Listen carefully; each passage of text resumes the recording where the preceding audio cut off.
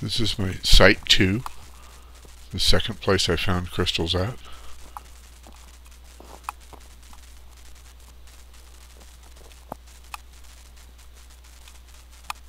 Just a rock pile at the top of a hill. This particular one hasn't been mined yet.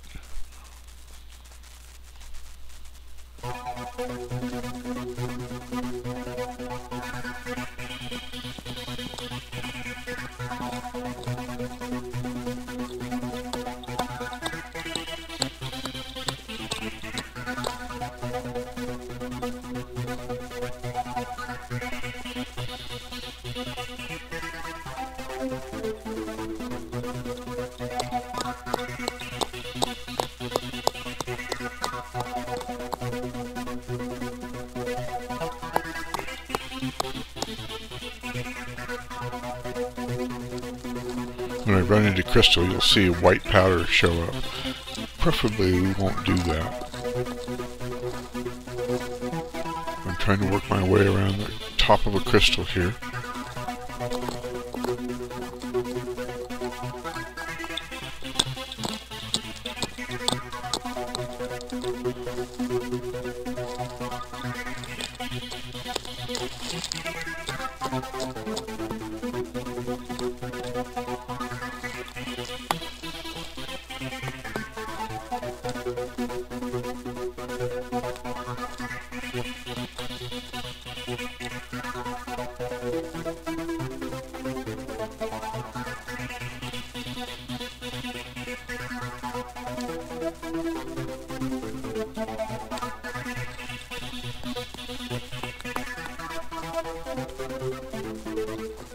So I'm trying to break the shale away from the crystal without damaging the crystal.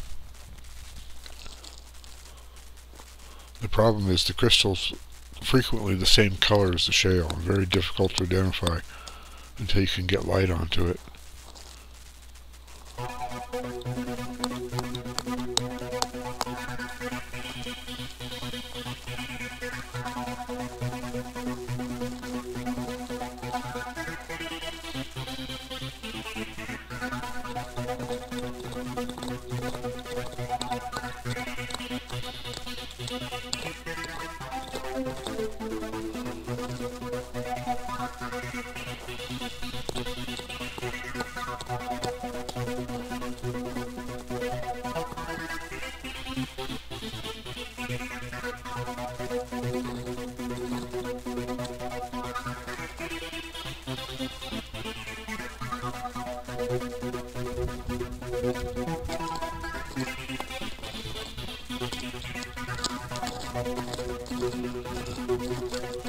So I'm scraping away the rock, looking for small crevices, rocks to uproot, and looking for the edge of the crystal.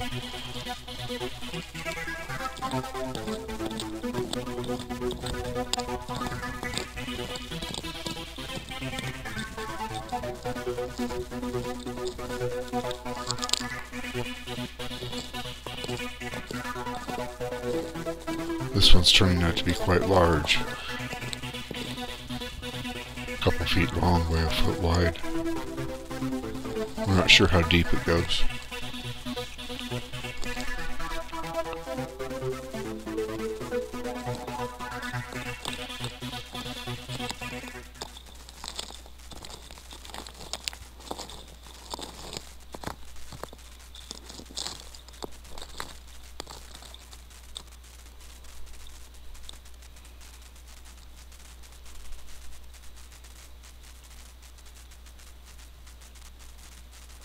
So as I find crystal fragments, I put them in the sack,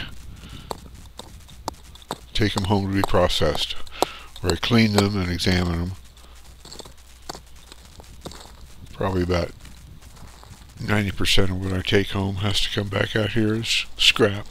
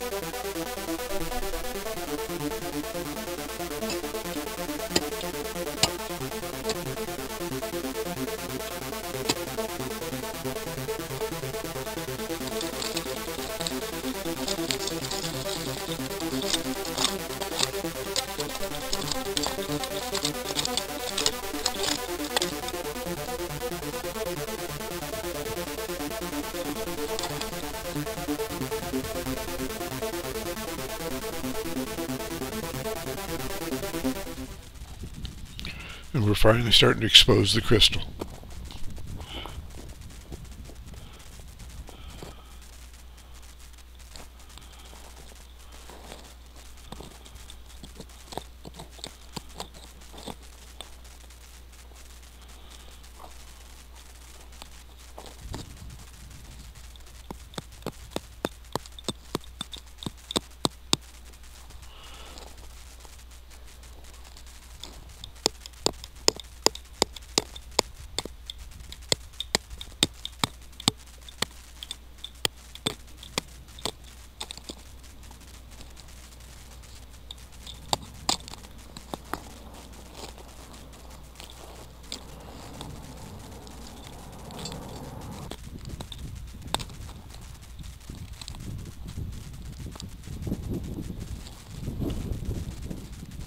Little by little, I'm removing the shale from around the crystal.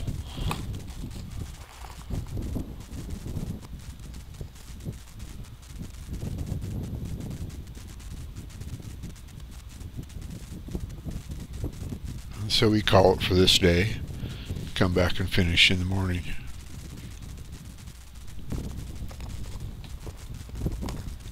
The next day it's quite windy and cool.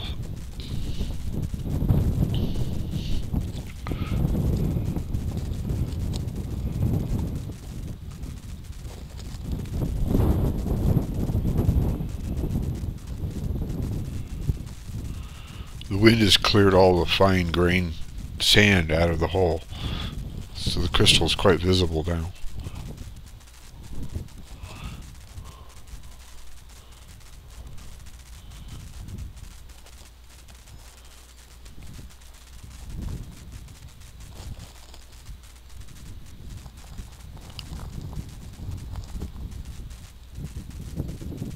So these fragments are already broken up. You can tell because the breaks aren't fresh and they've had growth on them and all the color of the surrounding rock.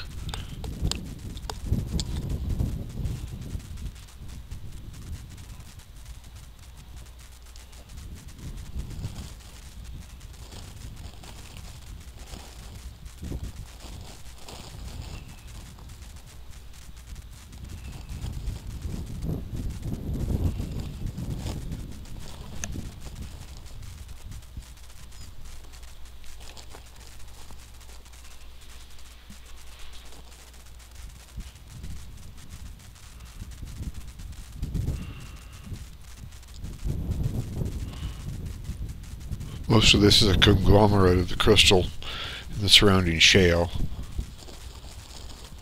that I may or may not be able to remove later. One bag.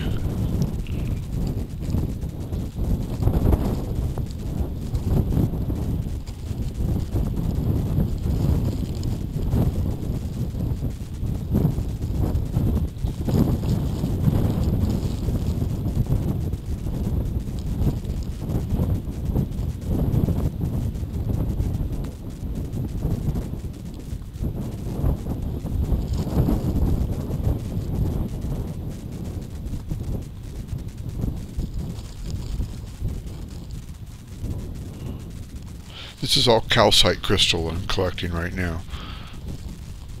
We're especially interested in the clear version of it. It varies to a white opaque to orange color, all opaque.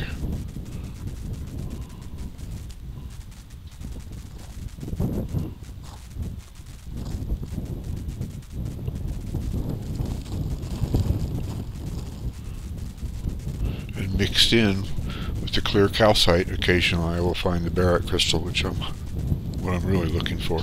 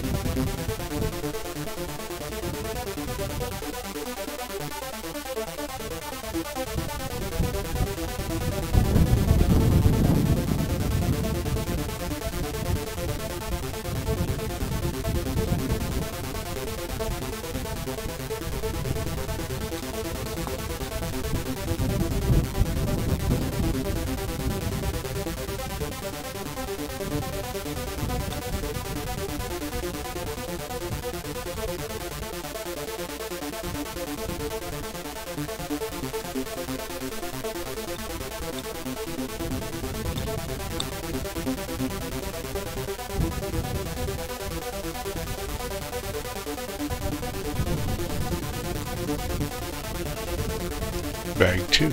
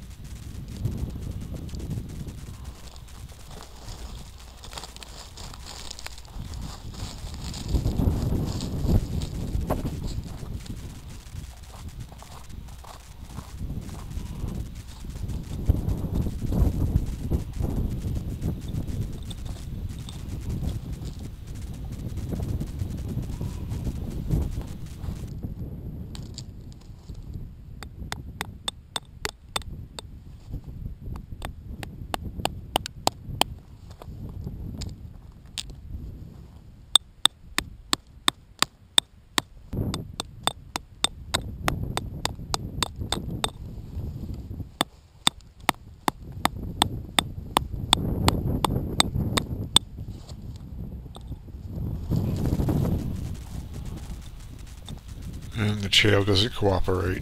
Usually it splits apart, but not always.